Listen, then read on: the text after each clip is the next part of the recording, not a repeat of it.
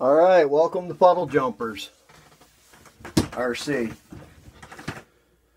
Okay, today is going to be a review and my opinion on the Zeee 3300 milliamp 30C 14.8 volt 4S high performance lithium polymer batteries. Okay, I bought these batteries because they were cheap. They're a cheap battery to buy. I don't know if they're still available. I think I got them off of Amazon. They were like maybe $25 a battery. And that's really cheap for a 4-cell battery. They're a soft case battery. They're not a hard case battery. They charge, and you know, they run my trucks pretty good. But one thing that I have noticed, all right, I've got, I think, 3 of these. I think I have one in my truck now. They do swell a little bit. You can see a little bit of swell in there. They're rounded. You know, they're not completely flat anymore. I noticed when I ran them, they swelled up on me. And it didn't matter which battery it was. Even this battery, same thing. I got some swelling. It's not terrible. You know, it goes down a little bit after it runs for a while. But, you know, this one right here, as you can see, this is an older one. This one right here doesn't have very much use or scuff marks, probably one of the newer ones. But if you look here, you can see where this one's been ran a lot more. It's probably been charged a lot more. They do charge okay. Takes a while for them to balance out. You know, like I said, they're not a real high-end, expensive 4S battery. But, I mean, I haven't had any failures with them. And the runtime really isn't bad. It's pretty decent.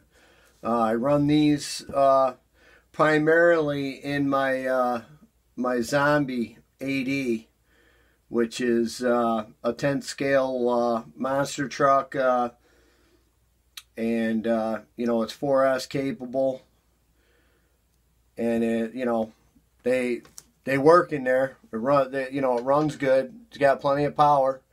But these are just an inexpensive, you know, 4S battery. So if you're looking for a battery, you know, that'll work, it'll get the job done.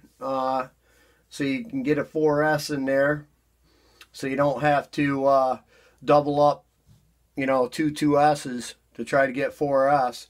You can run these batteries, and the only thing that I didn't like about them is they swell. They get hot a little bit and they swell. But like I said, I haven't had any failures. They come with Dean's connectors. I don't know if, because I do believe there's 12 wire. Yeah, this is 12 wire on these, and I think you probably should have 10 wire on there because it's a 4S. On my 3S batteries that I've got that are the Florians, they're 3000 milliamp 30Cs. And, you know, they're a 3S battery, and they've got 10s. They got 10 wire on there. I have no problems with any swelling. But let's take a look at the voltage on these. Like I said, they're a 14.8 volt. That's a 4S.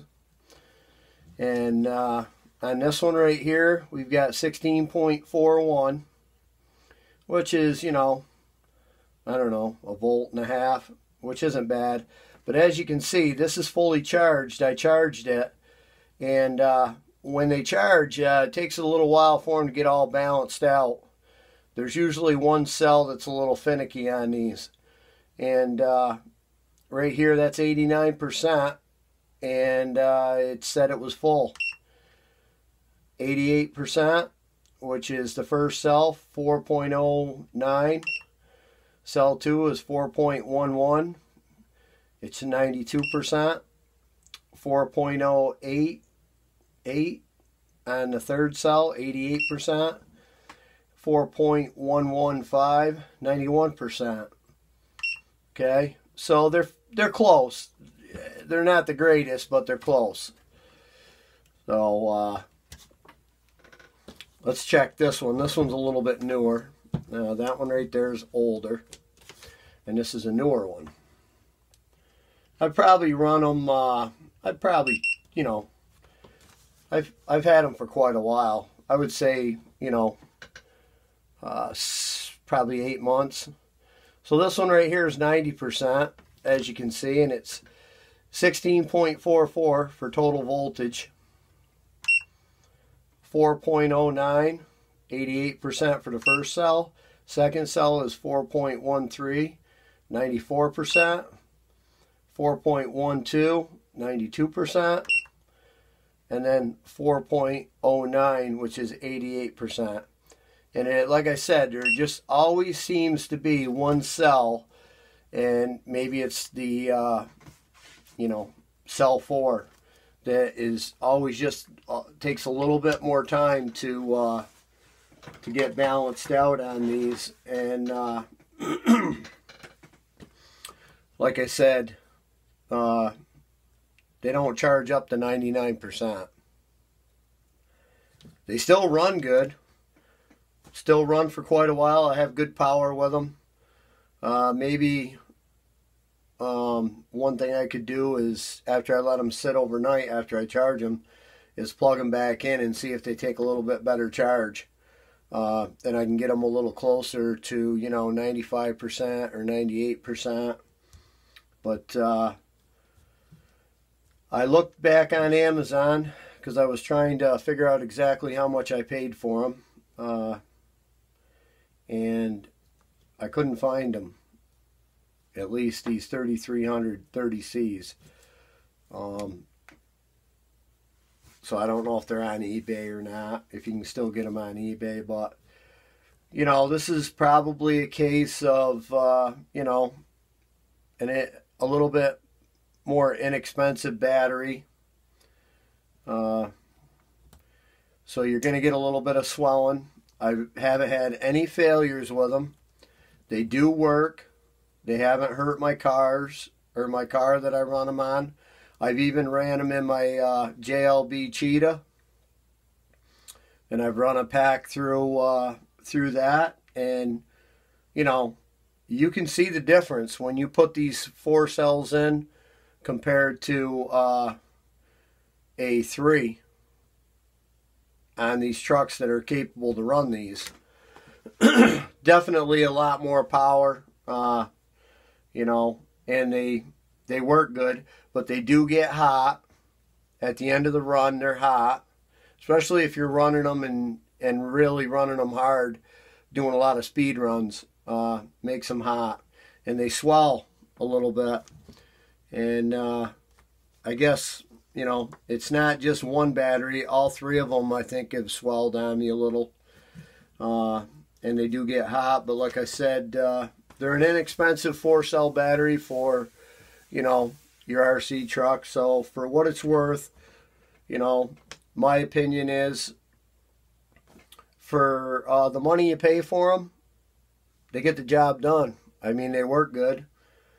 If you don't mind them swelling up a little bit on you, they do get a little hot, like I said. But other than that, they've been a good battery. They got good Dean's connectors. Haven't had any problems. Haven't had any problems with the balance leads. The ends seem like they're really, really well made. So I think that's about it on the Zeee 4S Lipo batteries. Don't forget to like and subscribe to Puddle Jumpers, and keep RCing, man.